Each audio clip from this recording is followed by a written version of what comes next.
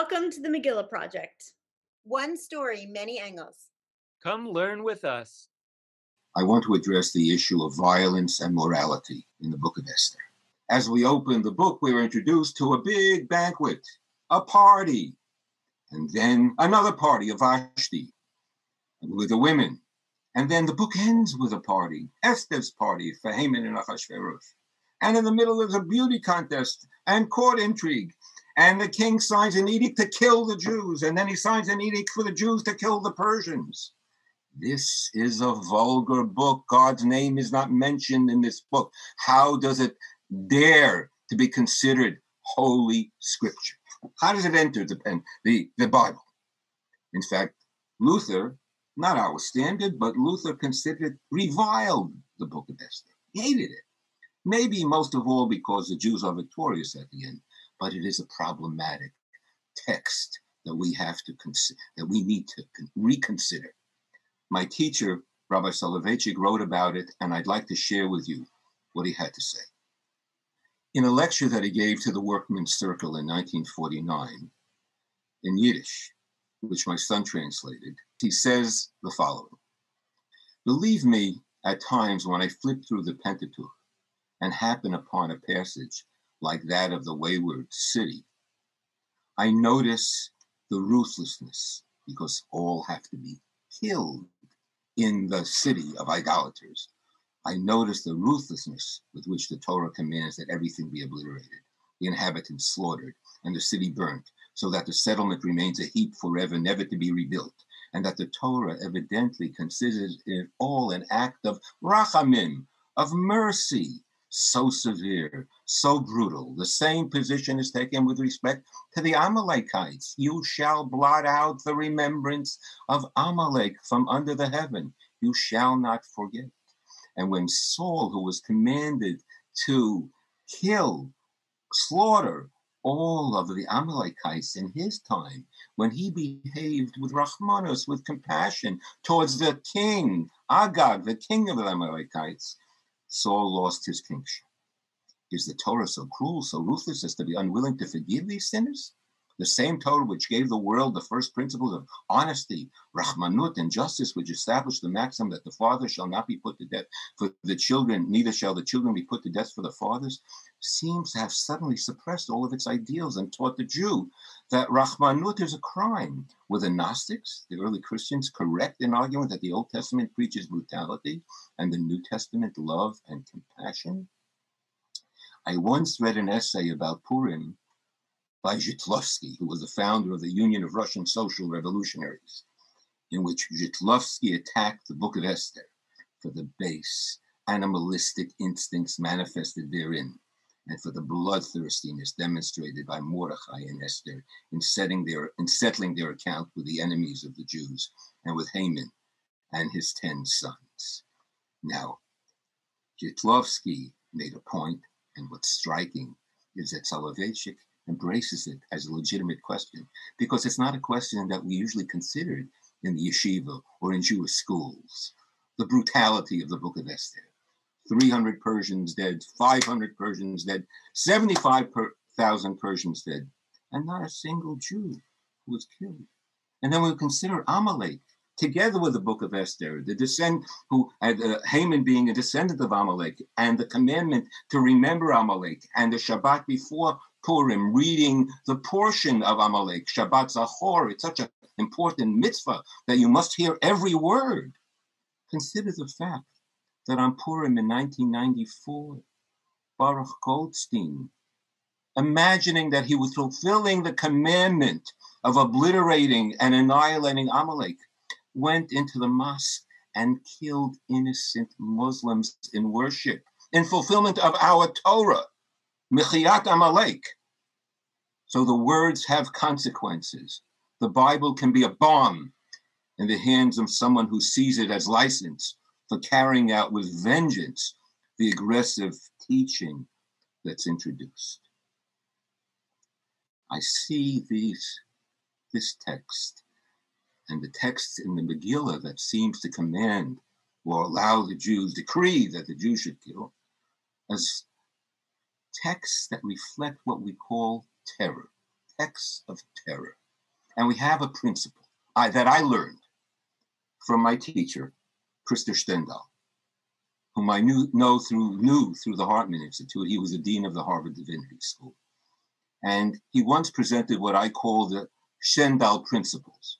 And he taught the following. He said, when I taught my classes in the Harvard Divinity School to students whom I knew would have pulpits, clergy, potential clergy, and we reached a passage in the New Testament that I knew was part of the reading cycle, their equivalent of the Torah reading cycle, and that passage was anti-Jewish, I taught the following.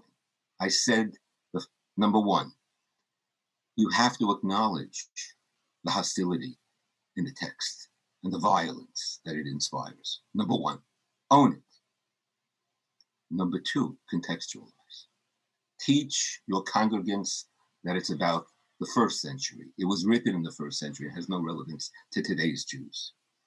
Number three, if you can, reinterpret the text.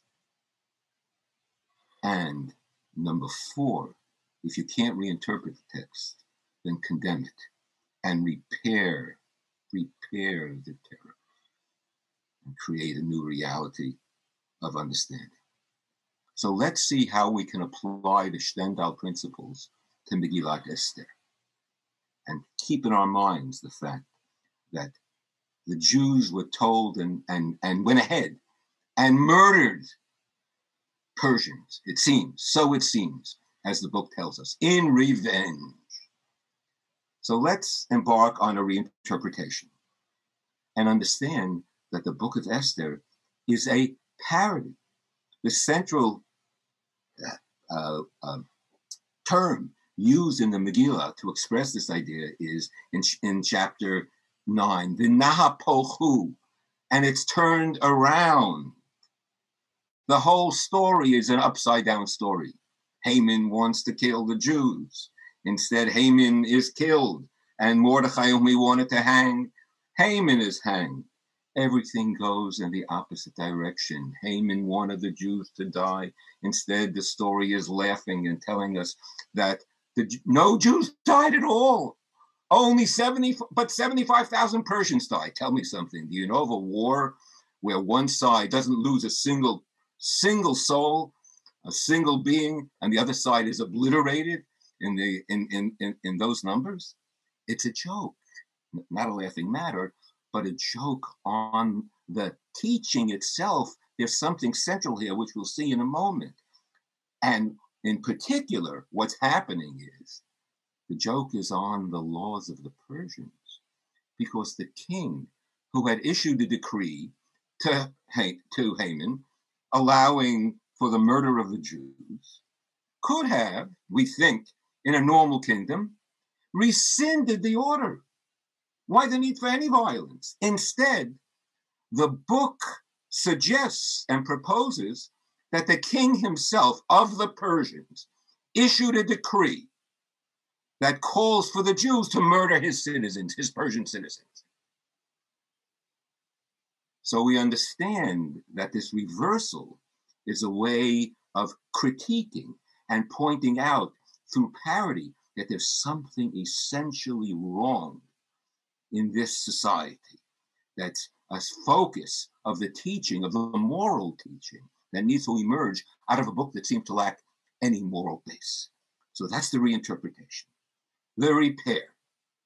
It begins with the fact, who is Mordechai? Mordechai is a descendant of the Kish family. Who is the Binyaminite Kish family? Who is the king who didn't kill Agag, the Amalekite, and allowed him to remain alive? He's Shaul, ben Kish, the son of Kish. So Mordechai is the repair, is the tikkun for Shaul, because Shaul seems to be so compassionate. However, he was so compassionate that he murdered men, women, and children of the Amalekite. Had no compassion for anyone. Taf and Hashim. Killed them all. He only allowed the king to survive and the cattle, the good, and the meitav hatzon, the good cattle. That means what he allowed to survive was for his own benefit. So there was no Rahmanos at all. And Mordechai, and Esther come to repair the violation, the transgression of Shaul.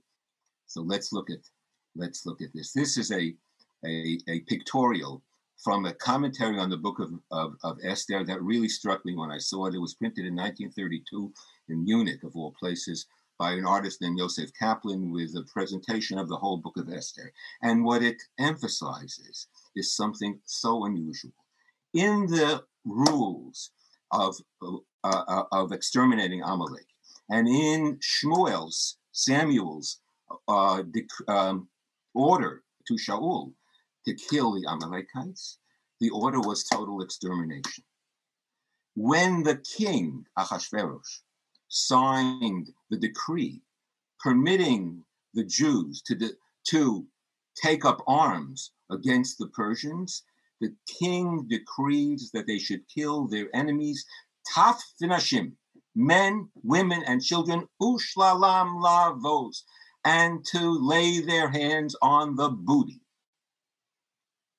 Yet, this is the text comeback and critique and correction 3 times.